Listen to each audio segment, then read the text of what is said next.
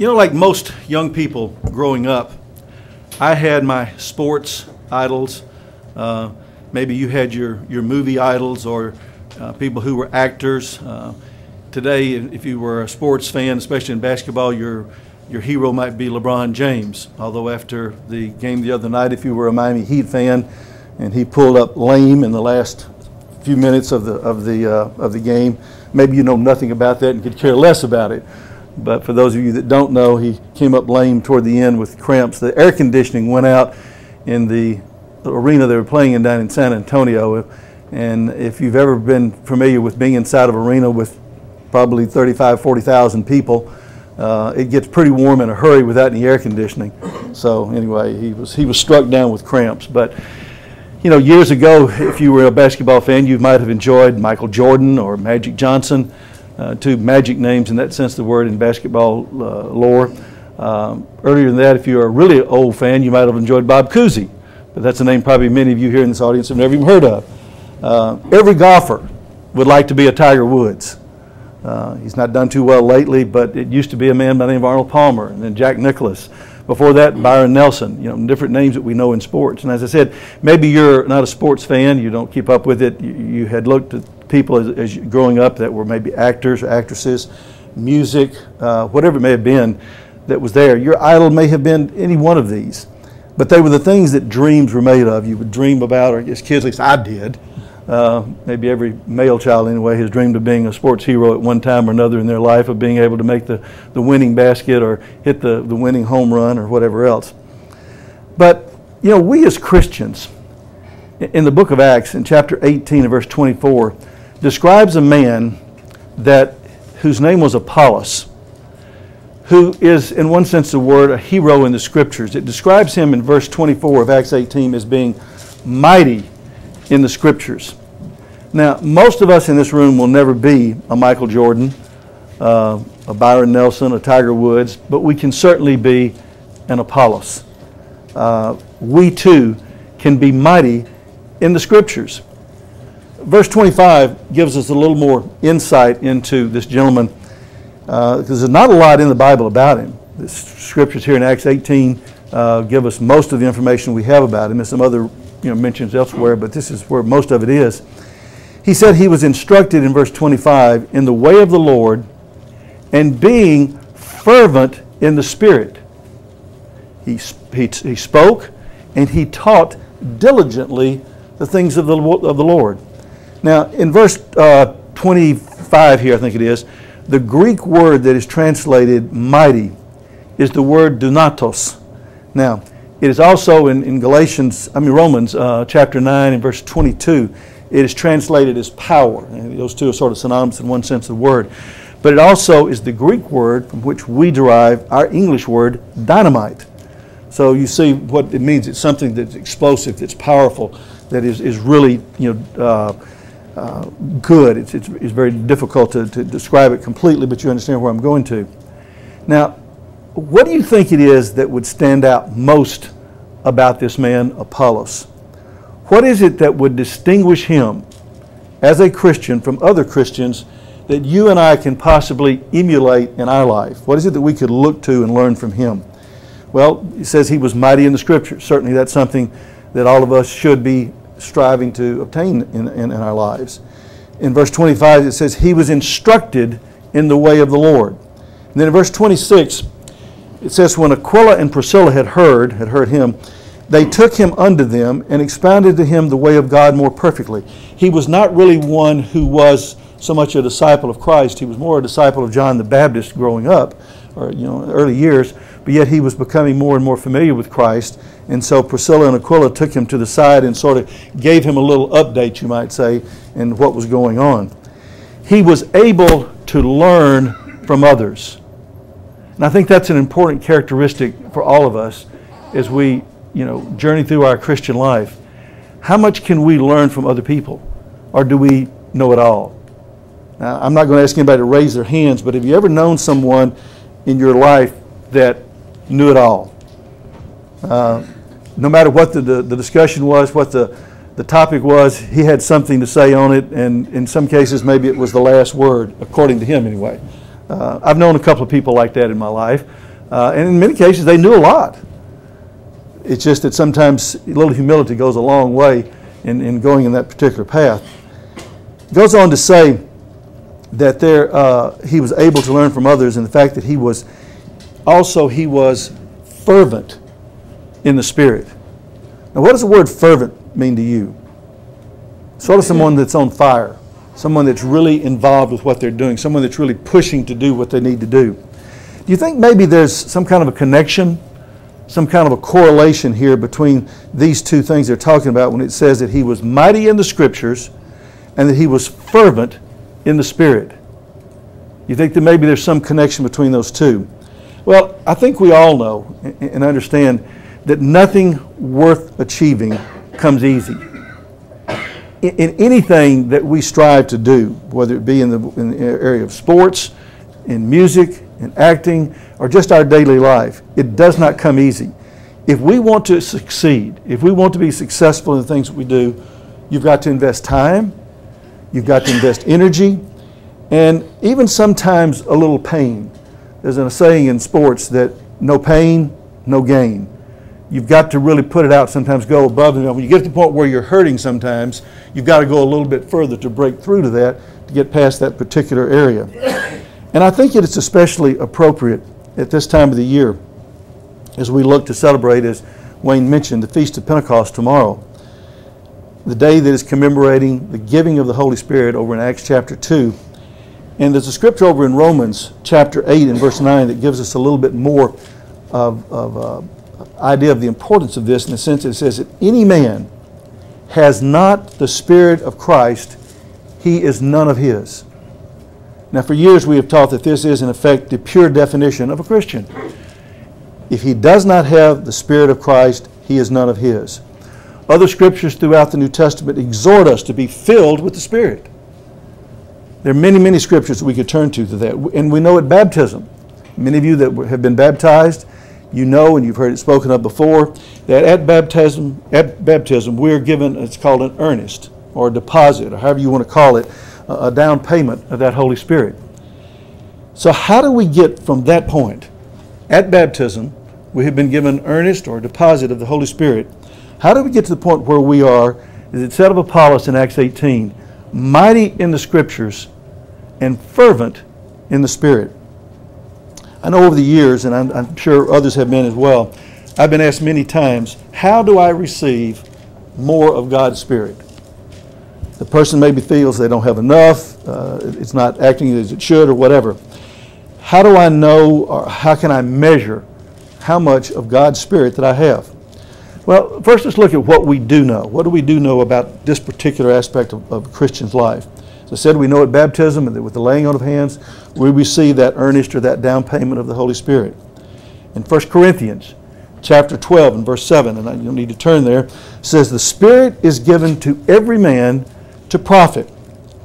Now, we also know that God's Spirit is not a different Spirit. It's not one for one person and a different Spirit for another person. Because over in 1 Corinthians chapter 12 and verse 13, it says, for by one Spirit are we all baptized into one body, whether we be Jew or Gentile, bond or free, and we have all been made to drink into that one Spirit.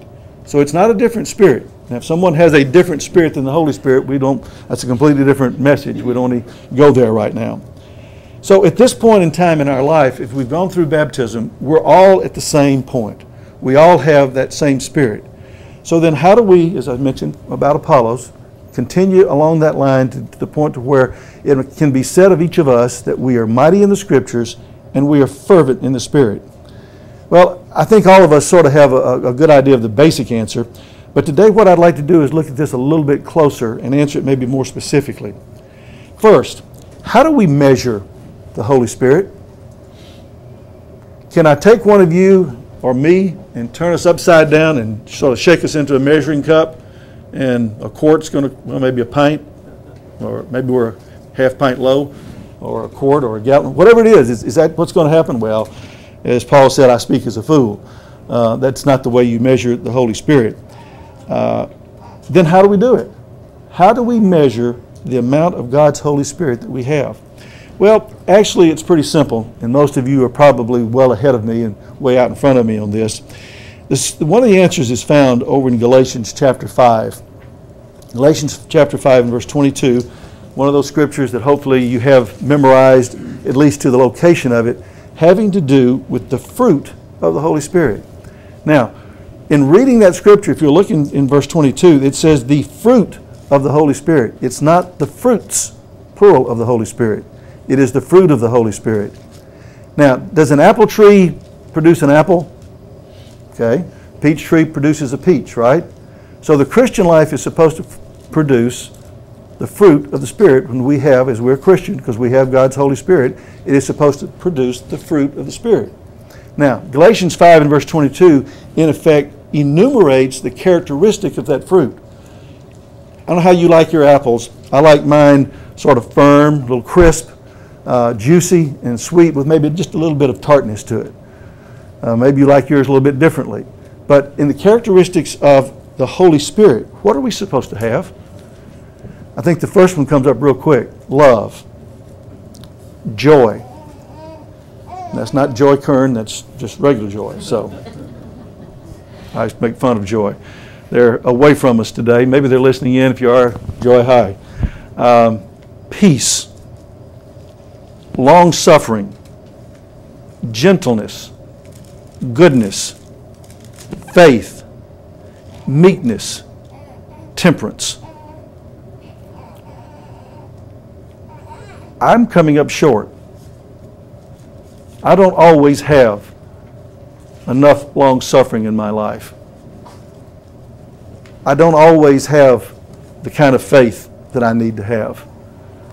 So when we look at these characteristics of the Holy Spirit, it gives us a measuring cup of our own life. You're the only person that can evaluate yourself and look into your own life and say, how many of these characteristics are evident in my life that other people see in me? It goes on to say in verse 24, and they that are Christ have crucified the flesh with the affections and lust. If we live in the Spirit, let us then also walk in the Spirit. You've heard the common expression, don't just talk the talk, but walk the walk. That's what we as Christians are supposed to do. And that's what it's saying here. If we're going to live in the Spirit, if we say we have God's Holy Spirit, then let us walk in that Spirit so that these characteristics of the Holy Spirit, the fruit of the Holy Spirit, is evident in our lives. And I said, I don't want to compare myself to anyone else. And I don't think any of you do either. So this is something where we look at our own life on our knees before God to ask us, how we can do better. It goes on to say in verse 26, let us not be desirous of vainglory or provoking one another, envying one another. Don't look at someone else and say, well, I've got more goodness, I've got more faith, or I've got more meekness than who? Put a name in there if you want to. The evidence of these characteristics of the fruit of the Spirit in our life is a direct measure of the level of the Holy Spirit that we have. And they're also related as how we can become filled with the Spirit or fervent in the Spirit. As we encapsulate all of these characteristics into our life, and something, when I said a while ago, there's no gain without pain, it's hard to do some of these things. We as human beings are very, very, at least I am, maybe you're not, are reactive. Something happens that affects me, and sometimes I don't think as quickly as I could or should, and I react to that. I don't always have my emotions and things under the kind of control that I would like to have them under every case and circumstance. That's because I don't have encapsulated within myself fully as I should the fruit of God's Holy Spirit. How many of you can think of some world-class athlete or maybe some kind of a world champion of some kind or another, or a person who is really at the top of their game? How about a Pavarotti or one of the world's richest men, Bill Gates? I was very fond of and followed the career of Michael Johnson.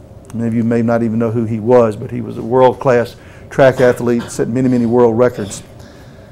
How do you think these people got to where they were at the top of their game? Did they just were born and all of a sudden the next thing they know they're there? Well, if you've read anything about any of these men I mentioned, Pavarotti, Michael Johnson, Bill Gates, they worked. They were not what you would call couch potatoes. They didn't sit around waiting on something to happen. I've read a little bit about both of these, and also a lady by the name of Mary Kay. The name is very familiar. This lady is at the top of her game. I'm not sure how old she is now, but I think she's pretty close to 90, isn't she? Yeah, but she's been selling and started a line of makeup and things like this that has gone worldwide. And I've known several ladies that work for Mary Kay. You know the ones that are really good because they do what? Drive a pink Cadillac. Although they've gone to now, I think some of them are actually driving a pink SUV. They've gone to a little bit different, so I guess they're the really tough ones. I'm not sure. But how did they get there? Now, there's no question these people have a certain amount of natural ability, which is a gift from God. But I studied the workout regimen of Michael Johnson, who was a world-class athlete, was an Olympic champion, a world champion. Some of these people work out 5 to 6 hours a day, 7 days a week, 365 days a year. Now you think about that. Michael Johnson, as a world-class track athlete, he lifted weights, he ran wind sprints, he ran distances, he did it all, building up the endurance so he could win his race and be the world's best at it. Now, Pavarotti, again, you think he just all of a sudden jumped out of bed one day and started singing Italian arias? No, he had a great bit of talent, no question about it. But he's also spent years and years and years developing his craft. Every person in this room has muscles. Some are bigger than others. The ladies don't necessarily need to develop in the same way as the men. But what would be the difference between my muscles and Arnold Schwarzenegger? Well, you say a lot. I understand that too. But the difference, he has spent much of his life developing those muscles. And it shows. But he didn't get there just by not doing anything, just by sitting under a shade tree and wishing that he had muscles. If you read a little bit more of the story of Apollos, he was instructed in the way of the Lord. He spoke and taught diligently the things of the Lord. He spoke boldly in the synagogue. Aquila and Priscilla expounded to him the way of God more perfectly, and he mightily convinced the Jews publicly. In effect, he had a workout regimen. He wasn't sitting around under his fig tree, waiting for something to happen. He was in the synagogues. He was talking to other people. When he found someone that he could learn from, he learned from them. He was instructed by them as well. He worked at becoming mighty in the Scriptures and fervent in the Spirit. And I don't know, he was Jewish, and I don't doubt for a minute that his parents subscribed to the Shema. You find over in Deuteronomy chapter 6 and beginning verse 6. If you remember, it says, "And these words which I command you this day shall be in your heart, and you shall teach them diligently unto your children." Apollos, it says in the Scripture, was well instructed in the Old Testament, which is, of course, all he had at that particular time. "And shall talk of them when you sit in your house, when you walk by the way, when you lie down, and when you rise up. You shall bind them for a sign upon your hand. They shall be as frontlets between your eyes, and you shall write them upon the post of your house and on your gates." In other words, how often were these people being introduced to the Scriptures in the way of the Lord? Always. From the time they woke up in the morning till the time they went to bed at night. It was something that was a part of their daily regimen. Something that was a part of just growing up, of who they were. Apollos was a student. He was a disciple. He was a learner. He wasn't so impressed with himself that he didn't think he could learn from others. So if you and I want to be in the sense of expecting to have more of God's Holy Spirit, we have to spend more time in the Scriptures and become like Apollos was, mighty in the Scriptures.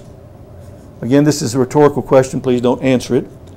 How many of you in this room consider yourself mighty in the Scriptures? That could be described of you. It takes more time in study, in prayer, in meditation, in spending time around others. Remember, what's the scripture over in Proverbs chapter 27, verse 17? 27, 17 Proverbs, what does it say? About iron sharpening iron. So a man sharpens the countenance of his friend. Spend time with people who will help you grow. And don't spend time with people who are going to pull you down. That's especially appropriate for our young people who are not here, but for those of you on the internet. Many, many years, Mr. Gross and I have worked at summer camp. And we have seen the effect of people who have the right kinds of friends that they run around with versus those that don't. My mother used to say, this is one of her favorite sayings, you run with the hounds, you're going to get fleas. Whereas if you run with the people you shouldn't be running with, you're going to pick up all their bad habits too, all the bad things that come with them. The same is true of us as adults. You know, who do we associate with? Who do we hang around? Who do we emulate? Who do we learn from? Hebrews chapter 10, verse 25 is, don't forsake the assembling of yourselves together as the manner of some is, but exhort one another, and so much more as you see the day approaching. Come to church. Now, if you can't, you're on the internet, that's something. That's a way to do it. But be involved as much as you possibly can with those of like mind, those who can sharpen your countenance. Over the years, I used to play bridge quite a bit many, many years ago. One of the vices I learned when I was at Mississippi State University, the house lady up there. Any of you, all of you know what a house lady is? Okay, there was a lady who lived in the fraternity house who took care of all of us ruffians. Okay, she was a very nice lady. We called her Mrs. Hen or Mother Hen. Her name was Mrs. Henshaw, but we called her Mother Hen. I still have scars in my elbow from putting my elbows on the table. Because she would take the fork and stick it with it and say, boy, get your elbows off that table. So, you know, she taught us a lot. She taught me how to play bridge. Where was I going with this story? I learned some good habits in playing bridge, especially from people who were better than me. If I always sought out the ones who were not as good as me so I could win, I didn't learn anything. I didn't grow. So it's the same with the other things that we do. If we want to grow, if we want to be better, then we have to be challenged. There's another old saying that says, just do it. What that means is, and it's sort of similar to the, don't just talk the talk, but walk the walk. Don't sit around talking about how much you want to learn, how good you want to be, or these kinds of things. Just do it. Just go out and do it. Then you can talk about it once you've done it. And I think that pretty well sums up the way that God will increase the measure of His Holy Spirit to each of us.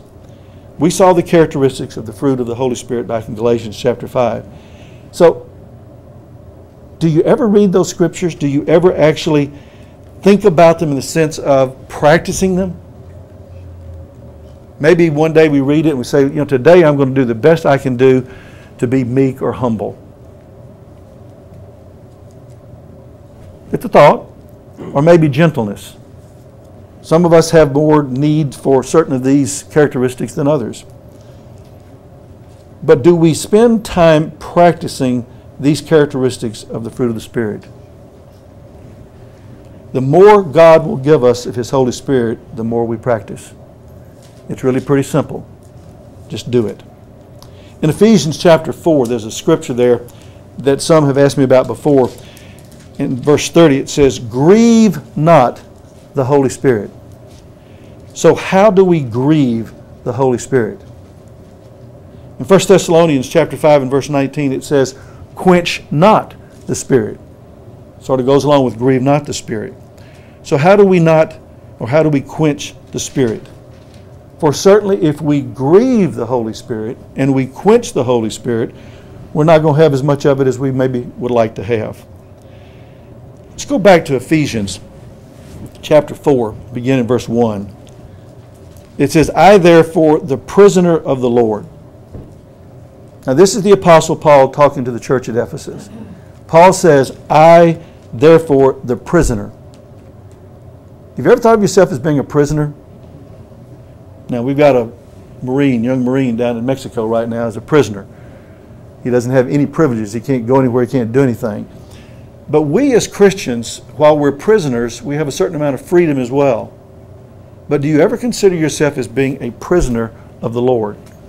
That we are so wrapped up in what we're doing that we have boundaries set around us on what we should do, how we should do things, where we should go, what we shouldn't do, where we shouldn't go. Have you ever gone into a place and immediately known, I don't need to be here? There was a young man years ago. It used to be that the senior class at Ambassador College would take a field trip somewhere. And I think Mr. Gross's class was the first one that didn't get to go. They were that bad. We were freshmen together, but I graduated a year ahead of time because I had previous college. But there was a gentleman who went down into Mexico. And if you've ever been into Mexico City, it's full of everything, just about. I mean, anything in the world can happen down there. You've got the markets everywhere where you can go in and buy almost anything. There's almost anything is available. Well, this gentleman was approached by a lady who would like to have an association with him. And she grabbed hold of him, and he literally, similar to what Joseph did, left his coat in leaving her company. He got out of there. It wasn't the place to be. He knew it. He knew he had made a mistake going where he had gone, so he got out of there. Do we consider ourselves a prisoner of the Lord? I beseech you that you walk worthy of the vocation wherewith you were called. Have you ever thought about being a Christian as a part of as a vocation? This is what we do, in effect, not necessarily for a living, we don't get paid for it, but that it's something as a vocation that we go to do every day of our life. That we walk worthy of that vocation. It's difficult to do sometimes. It's very difficult to do sometimes. We do it with lowliness and meekness, long-suffering, and forbearing one another in love. Recognize any of those words from the Galatians chapter 5 and verse 22? We endeavor to keep the unity of the Spirit in the bond of peace. There have been times in my life when I had difficulty being in the unity of the Spirit in the bond of peace. That my emotions got the best of me and I reacted in a way that I should not have. Skipping down to verse 7, it says, but unto every one of us is given grace according to the measure of the gift of Christ. We have been given so much grace. And we do it according to the measure of the gift of Christ, which is the gift of the Holy Spirit.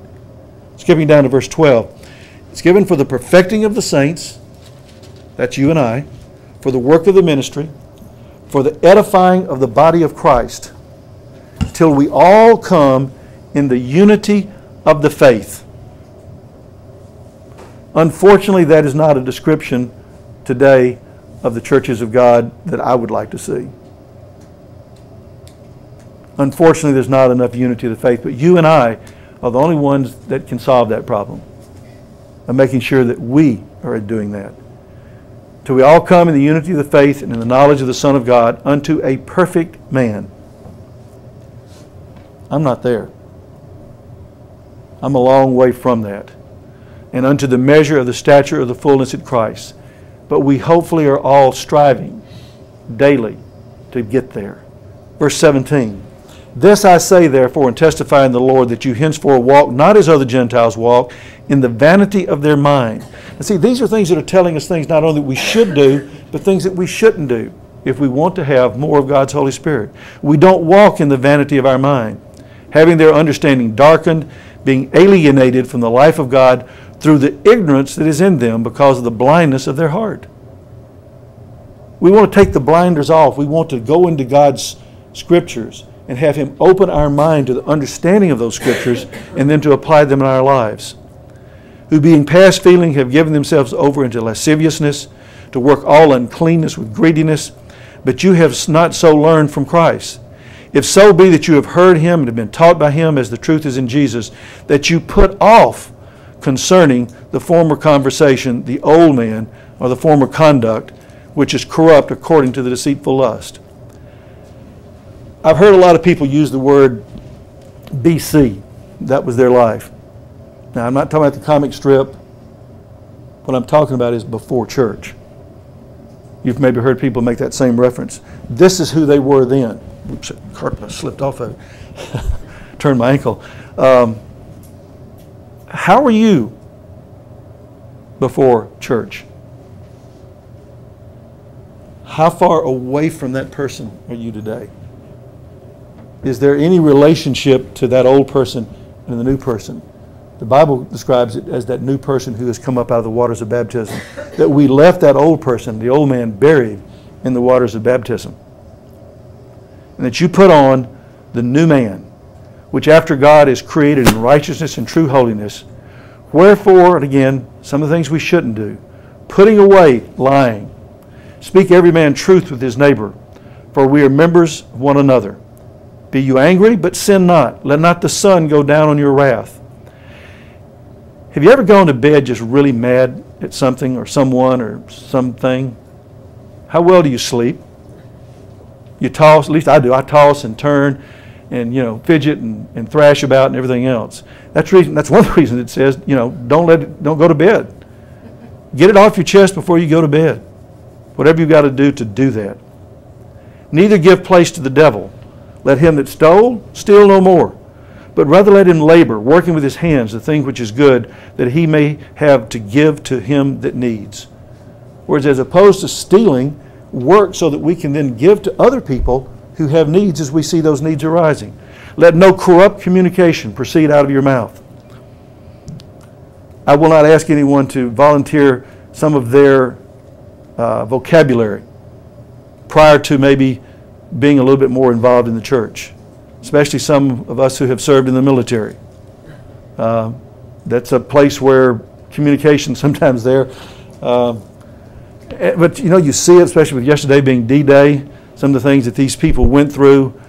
I don't know if you saw anything on that special last night on D-Day. Some of these gentlemen who went back over to the beaches of Utah and Omaha, it landed there. The troopers that parachuted in, some of the gliders that came in there, the things that they went through. We left 25,000 men on those shores, and then ensuing going in there. They call that group of people the greatest generation. And I know I sort of got off the subject here a little bit, but can't help but take a moment to recognize all of those who did, and do fight those battles for us. Sometimes you can understand when you see what they've been through, why occasionally a little corrupt communication proceeds out of their mouth. But we're supposed to do that which is good to the use of edifying, that it may minister grace unto the hearers. Do the words that you and I speak, do they minister grace unto those that hear those words? And grieve not, in verse 30, the Holy Spirit of God, whereby you are sealed unto the day of redemption. Let all bitterness, wrath, and anger, and clamor, and evil speaking be put away from you with all malice. And be you kind one to another, tender-hearted, forgiving one another, even as God for Christ's sake has forgiven you. Is there any person in your life that you today still have something against that you have not forgiven them for? The person that's being hurt the most is you. I can speak that from personal knowledge. So you want to know what grieves the Holy Spirit? You want to know how we quench it? We just went through it. We went through a litany of things to do and not to do. How many times a day, times a week or a month or in a year do you suppose that we grieve the Holy Spirit? I'm glad somebody's not keeping count. And then we wonder sometimes why we don't have more of God's Holy Spirit. There's some scriptures over in 1 Thessalonians chapter 5, basically the whole chapter, that would be appropriate, I think, to read. I'm not going to go through it fully, but in verse 19 it says, "Quench not the Spirit. Prove all things. Hold fast that which is good. Abstain from all appearances of evil. And the very God of peace sanctify you wholly. And I pray God, your whole spirit and soul and body be preserved blameless unto the coming of our Lord Jesus Christ. Faithful is he that calls you, who will do it." Remember I said a while ago, don't just talk about it. We do it. Christ is going to do, God's going to do what they said they were going to do. Are we going to do what we committed to do? Don't talk about it, just do it. It's not enough just to be knowledgeable in the Scriptures, but hopefully we strive to be like Apollos and to be mighty in the Scriptures, to speak and to teach diligently in the things of the Lord. We strive to speak boldly in the things that we do.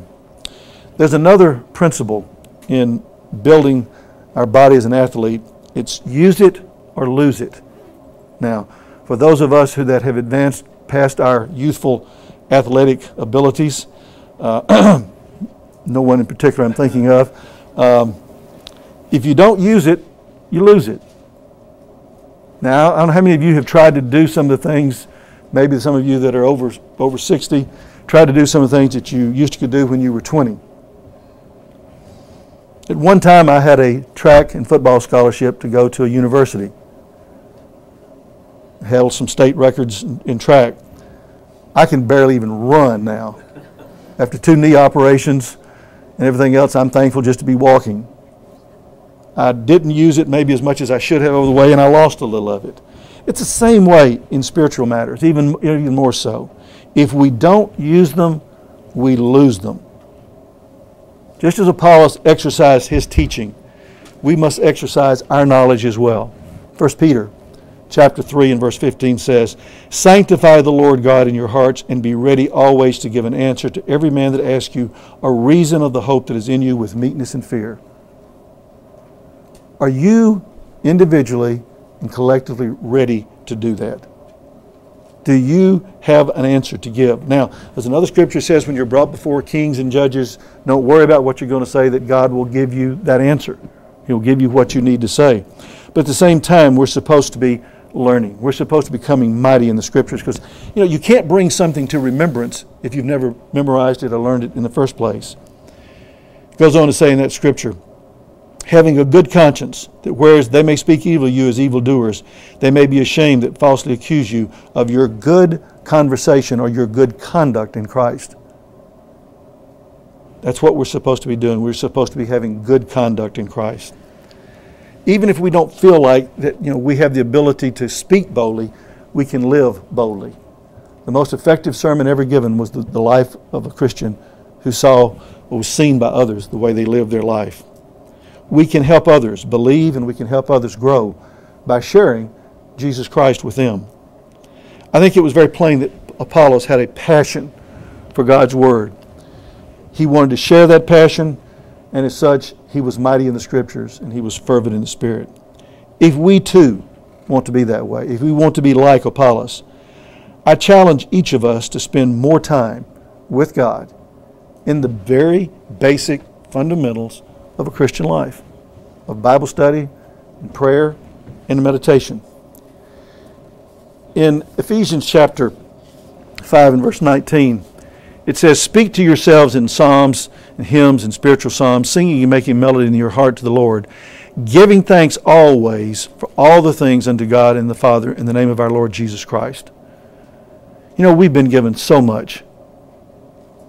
I look back over the years that I have been involved with the Church of God, and I give thanks every day for those opportunities, those experiences, everything that has come my way.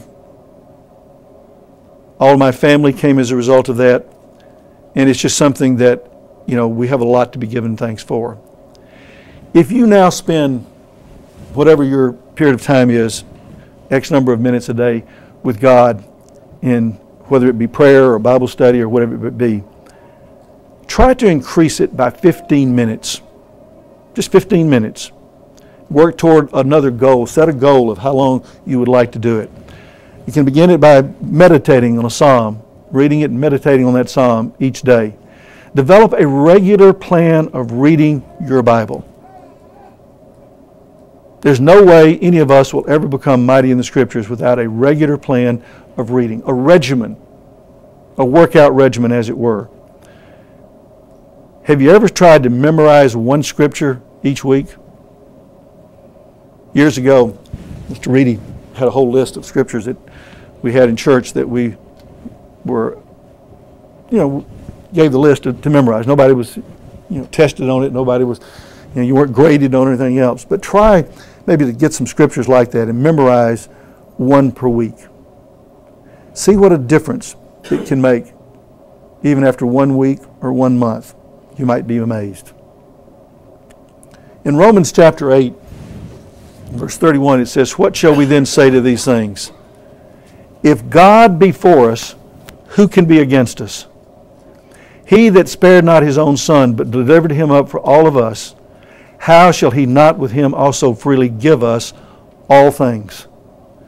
Who shall lay anything to the charge of God's elect? It is God that justifies. Who is he that condemns? It is Christ that died, yea, rather that is risen again, who is even at the right hand of God, who also makes intercession for us daily." Now, daily's not in probably your version. I wrote it in myself because that's what it says in other Scriptures. He makes intercession for us daily. Who shall separate us from the love of Christ?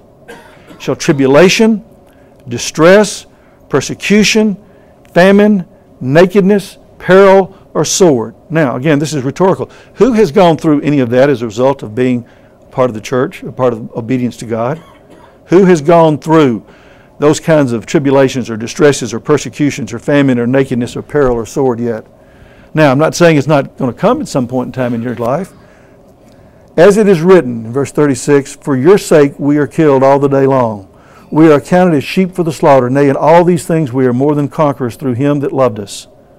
For I am persuaded," the Apostle Paul talking to the church at Rome, but also talking to each of us, "I am persuaded that neither death, nor life, nor angels, nor principalities, nor powers, nor things present, nor things to come, nor height, nor depth, nor any other creature," pretty well covers it all, "shall be able to separate us from the love of God, which is in Christ Jesus our Lord." So how much of God's Holy Spirit do you want? We can all have all that we really need if we're just willing to pay the price, to spend the time, maybe to suffer even a little pain, because without any pain there's no gain, if necessary, to become both mighty in the Scriptures and fervent in the Spirit.